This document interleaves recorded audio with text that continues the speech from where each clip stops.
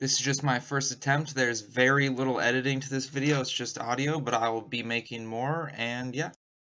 Oh my god, guys, I finally did it. I finally made Diamond 5. I'm gonna be all up in your face with this volume and audio, and I'm gonna be hyper energetic because nobody's gonna want to listen to this shit if I'm so let's dive right into this. 10 steps for Mad Elo game.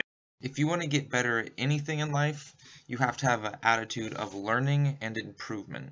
Learn to accept your shortcomings and improve on past failures to make yourself better. The reason this is the first step is because if you cannot get past this, you will never be able to see what you're doing wrong, and then you can never change what you're doing wrong to get better. Now, if you cannot do something, that is called the wall. This is the second step that you have to accept. To explain the wall, I'll use my own story. For about 4 months at the start of Season 8, I was stuck in Gold 5, and I peaked Platinum 2 last season, so I knew that I was not where I should be. And I could not get back to Platinum 2 because the wall. At Gold 5, I can go to Gold 4, but I can't go to Gold 3 because I haven't yet gone through Gold 4. And that's what the wall is. It's the thing that you cannot get past because you have not gotten past the step right before it. Ask anybody who's played with me, I'll play like a fucking Bronze 5 or I'll play like a Challenger. And it's really all about feel.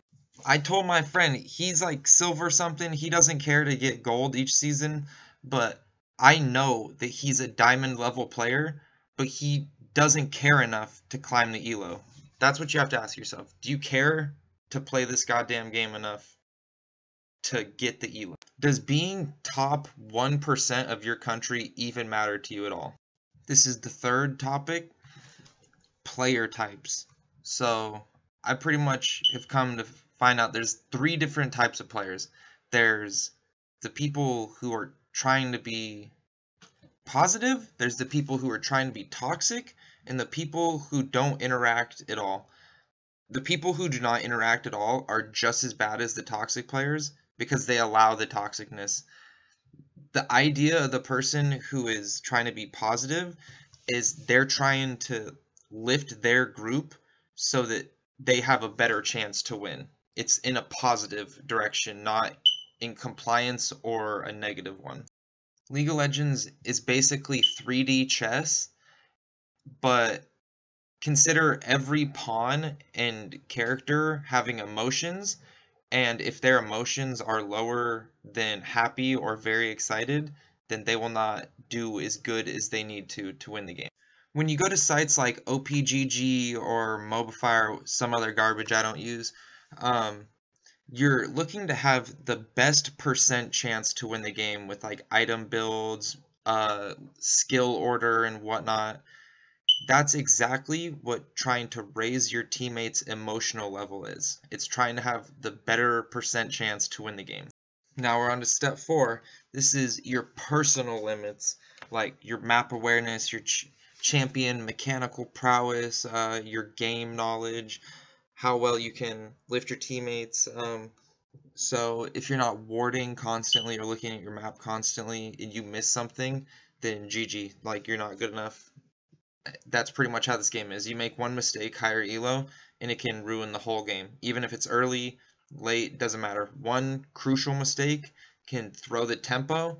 Is a tempo snowball based game. If you're winning, you're winning. If you throw that lead, you're losing. Then they have a chance to come back. It's all about give and pull. Gold elo is high elo because the players understand the game, they understand the characters. The thing that keeps people here is complacency and thinking that, oh, it's fine, I'm higher than the average player. This is where attitude of learning can really help you in sticking on one champion like I did, Diana, and just grinding it out until you think, oh, I'm good enough now. But I don't know if people even ever get there because you see so many mistakes when you play a main character. You're like, damn, I could really improve on this still. Now, part of your personal limits, I don't really know what to call this, so I'm just going to call it like the Naruto effect or something. But if you've ever seen the Naruto, like Great Ninja War or whatever, he gives his chakra to like an army worth of people. So he's protecting the whole army with his specific energy. Even though they have their own energy, he is like generating enough energy to put onto them and to protect them. You have to be able to do that, or like if somebody on the enemy team can do that, if he can make his teammates better just by being near them, then you'll lose because they're better as a group. Now let's go into point 5. This is your teammates' limits and also your enemies' limits. So think about the player type. Are they toxic? Are they compliant? Are they being like, let's do this, guys? If they're like, let's do this, they want to win. If they're compliant, they're like, we could win, we can lose, it doesn't really matter. And if they're toxic, they don't fucking care if they win or not. So you don't want to help toxic players because they'll get you to kill yourself, and then you're like, wow, I feel dumb for even trying to help them. And the players who are like, let's go, guys, we can do it, you want to help them because you don't want them to lose the confidence. So each game, you're rolling the dice and saying, there's toxic players and there's feeders in the system, and I want them all to go to the enemy team. You just have to mentally think that. It'll actually happen. It literally happens. You have to fight through the toxic people that are on your side, though. You can't let them get to you. You need to use that Naruto effect, give your energy to the players who are willing to like reflect it and help you to try to win the game. And into the next step, because I forgot the number, I think it's 6. You need to be efficient and smooth at the things you do so that it just glides together. It's all about flow, which we'll talk about. You need to have comfortability and focus to be able to make the correct plays, to have the items because you smoothly farmed and didn't die to like the level 2 gank or whatever. You need to be able to like have the pieces in order to like when the play happens, it's there. That's your play. It's all about being prepared, having talent and preparation. At the later ranks, preparation is more important than talent because everybody is talented at that point.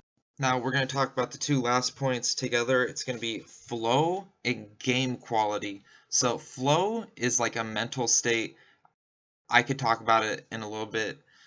But so game quality, you need to know like, is this player toxic in the queue already? Do I even want to play with him?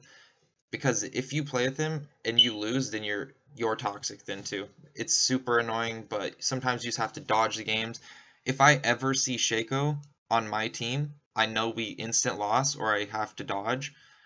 Or if the Shaco is on the enemy team, I know all I have to do is just not die for like 5 minutes and we win the game because he's worthless behind. He can't farm the jungle, he can't farm a lane. That's just how it is.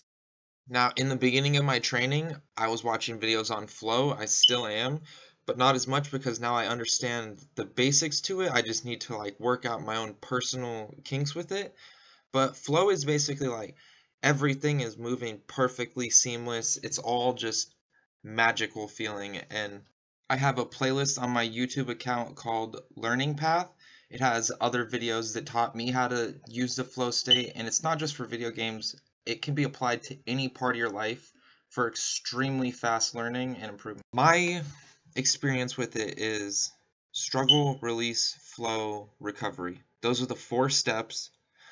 So first you need to have a struggle. There has to be a problem in front of you. You have to truly not be able to get past it. Then you need to release and say, it's alright, it's fine. You have to mentally just forget about it and let it like just drift away. So like I have my Diamond 5 promos in front of me for the 3rd time. I have to just go away and not think about it. Like even though you want to think about it, other things will tell you you just need to mentally manifest what you want. But some part of us, when we just only think of it, will push it away. Like we're just thinking about it and we're like, that's the thing that's far away from us. You need to come from a place that's very stoic, that I already am what I need. So in my core, I know I'm a diamond player, at least, but I hadn't made it happen yet. But I had to prove to myself, and that's what I did. So the struggle was not being able to just get diamond, to be like, ha, I am diamond, now let's go masters. Because there has to be struggle so that you can like have the accomplishment, like I really just did this. I made Diamond 5 for the first time, I never have to do that again. I never have to do it for the first time ever again. And so when you're releasing, it generally is like you're doing something that's completely different than what you actually want to do, but you're like letting it go. It's kind of like if you love something, you let it go, and if it's meant to be, it'll come back. And that's kind of how this works. So move through struggle, release, then you got flow. The flow state is basically like, it's like God mode. It's the avatar mode. You really do feel like you can do anything, that nothing can stop you. You can mentally handle everything. It's really amazing. So when it comes with like dodging games, you are trying to avoid dropping the flow, because if you play a 20-minute game after, like, let's say you played 2 hours and you played a 20-minute game that was really toxic, if you flow for the full 2 hours and you hit that 20 minutes, that all that flow is gone. You're gonna have to spend like an hour or something to regenerate like the necessary body elements to like make it happen. It's hard to explain. If you watch the videos on my learning path playlist, you'll understand this better. But the fourth step is recovery, and with recovery, you're coming down from being like avatar god mode to just being like, wow, I'm making a bunch of mistakes. You might still be winning, you might be losing, but it all just loops back into struggle. The recovery means you're not strong enough to just be at 100%, which eventually leads into struggle, which leads into release, and then back into flow. This is a cycle that is manipulatable, and if you take what I just said here and learn from it, you can also make anything you want happen in life. Because this is what I wanted to make happen in my life. I could have chosen to done this with anything else, but this is what I enjoy, and this is what makes me happy. If you're actually interested in self-improvement, go to my YouTube channel, Kyle Kendall. I have a playlist called Learning Path with more videos that explain the flow state further and better than I do. This is just an introduction to it. Please take this moment to elevate yourself. Nobody else or anything else in life makes me feel like, oh wow, I've really improved. I was never a good student in school, and I didn't have like parents to teach me anything, so a majority of my life was just spent me doing whatever the fuck I want, and people just being like, you're fucking stupid, are you retarded, why are you doing this? Like, everything in my life is like that. But with League, I can be like, wow, that was stupid of me, why did I do that? But I can also do things that people who said I was stupid can't do. It's very like assuring that I'm not just stupid, that I'm capable of being something in this world. Being something only a select few who have worked for it can be. Okay, I'm coming back randomly. I don't even remember how the last segment ended, so it's gonna be just added in. But I remember an LCS player talking about how like off-rolled challengers will play like high golds or like platinum level, and so that kind of fits in with this. There's a guy named Mundo. He's played since like season 3. He's played over 1,000 games as Dr. Mundo each season, and he's only played Dr. Mundo. I played with a Nidalee player, 1,000 games Nidalee, 50%. They're all 50% win rates. They play 1,000 games as one champion to get Diamond 5. And I did it in 300 with trolling and feeding and learning how to get Diamond 5 for the first time. These players, they get Diamond 5 with one champion, but it takes them 1,000 games. They are not actually Diamond level, because when you get to that level, all you need to do is flip the coin enough times and play even. If you go 0-0-0 and you flip the coin 10 times and you won the coin flip 6 out of 10 times, that's basically what they're doing. They're just flipping the coin, hoping if they go even every single time, they win. They've become good enough at one champion to maintain a Diamond 5 elo by coin flipping, but that's not how you improve, and that's not how you climb at the game. I really hope you learned from this video and you could improve off of it, not just League of Legends, but also in your life, because some of these things can be applied outwards. I know when I learned a lot of the stuff to help me climb in League of Legends, it was about watching like Dota 2 videos or Overwatch videos with similar ladder mechanics, or just watching videos about real life scenarios where people learned and they had a lesson to teach afterwards. So please stick around for my next amazing video that's going to be coming out with similar stuff like this. And my Diana montage is coming out.